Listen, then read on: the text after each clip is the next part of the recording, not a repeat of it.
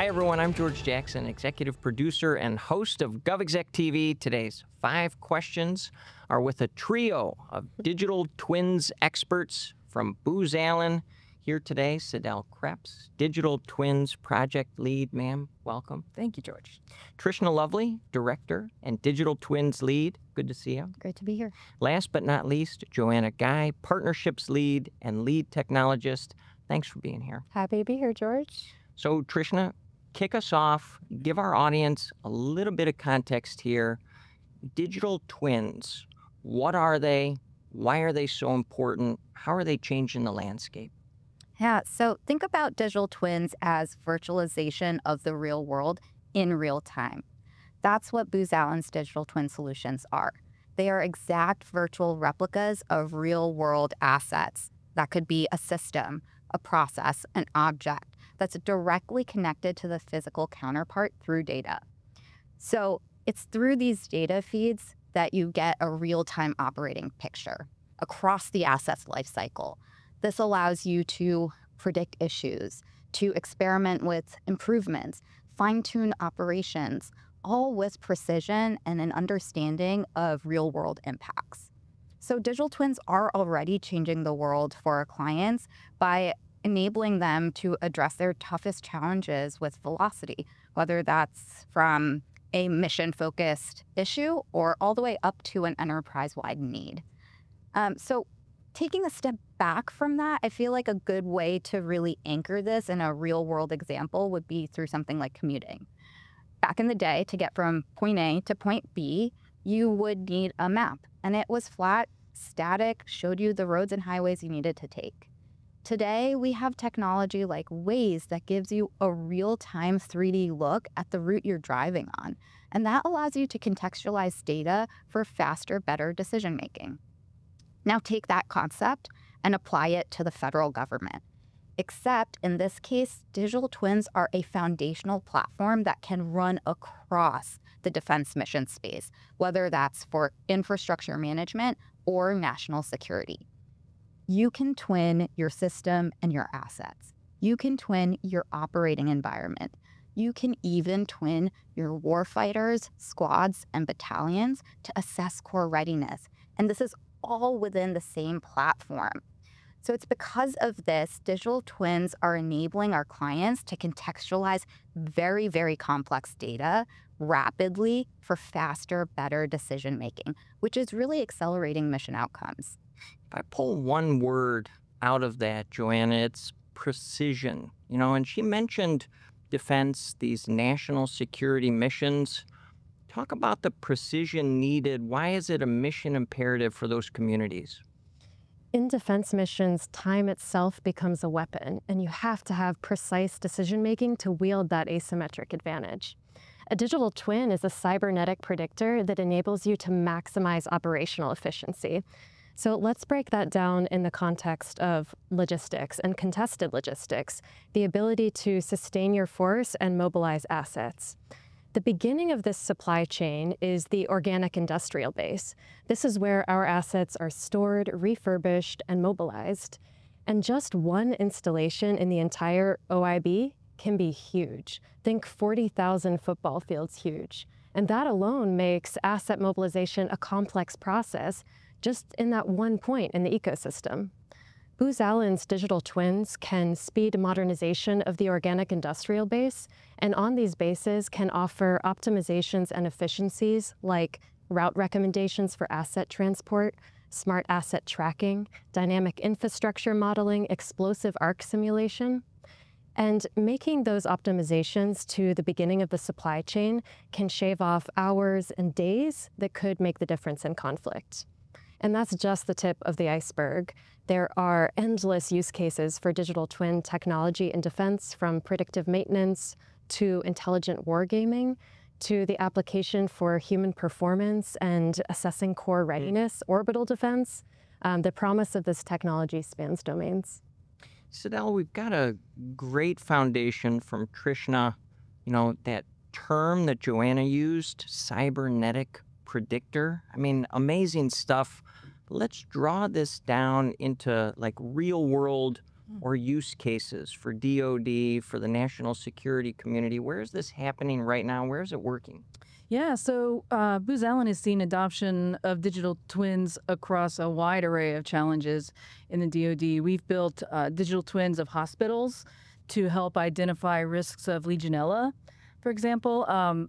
Digital twins of entire installation energy infrastructure to help identify vulnerabilities for mission resilience. We've built digital twins of coastal water lines and depths to help with training exercise planning. And we've built digital twins of historic facilities to help really optimize mission footprint in those really complex spaces.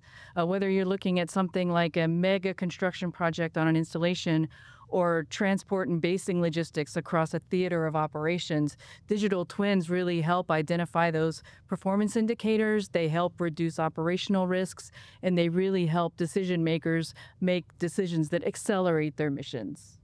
So if I'm working in DoD, I'm working in the national security community, and I want to enhance the precision of my operations for that 40,000 football field installation, but I look at it and I think, man, this is so intimidating. Where do I start here? Where do you advise people to? What are the first few steps that they need to begin undertaking before they can take advantage of digital twins down the road? Yeah, so Booz Allen has really recognized some of the complexities of adopting this new technology, and we've worked really hard to create multi-use solutions that streamline that process as much as possible by really taking advantage and capitalizing on as much of the technology that the commercial world has to offer. So we start our digital twins with a gaming engine platform, and that allows us to use interfaces and familiar activities for people. So you think SimCity, for example, but for an Air Force base.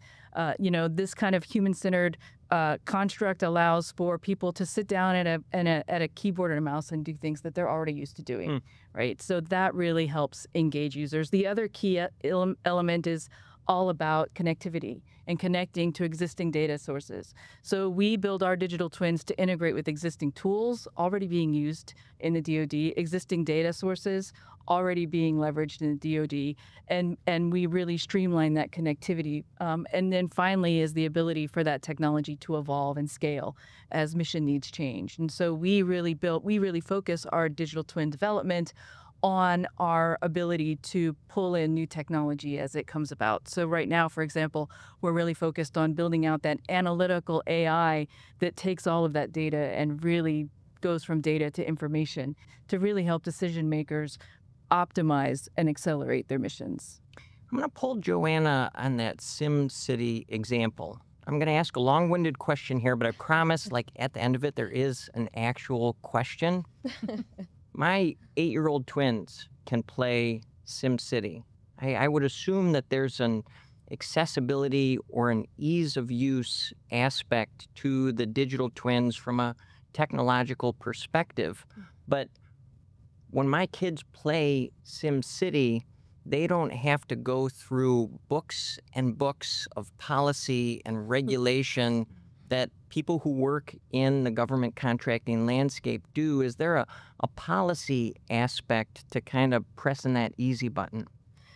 The UI UX is the beauty of commercial technology, and we have to deliver that to defense missions. And in fact, the exponential growth trajectory of AI creates an imperative for the U.S. to do so. But you're right, in defense missions, more elegant solutions are required than the average commercial company might consider. Where commercial solutions prioritize profitability and scalability, defense builders and buyers are considering life-threatening, democracy-threatening, economy-threatening adversarial attack. So you have to build in robust cybersecurity, whether that's zero trust access controls, post-quantum cryptography. And in defense, you have to have the authority to operate before you can even begin to implement the best of commercial tech solutions. And policy-wise, there are ways to speed adoption. OTAs and CSOs are great agile contract vehicles.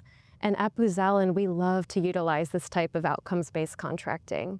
It allows us to more rapidly prototype, conduct field testing, and work as closely as possible with our end user. And our end user is rarely the average commercial buyer. We're building for the SOF commander, the intel analyst, the arsenal logistics manager, the F-16 pilot, and beyond.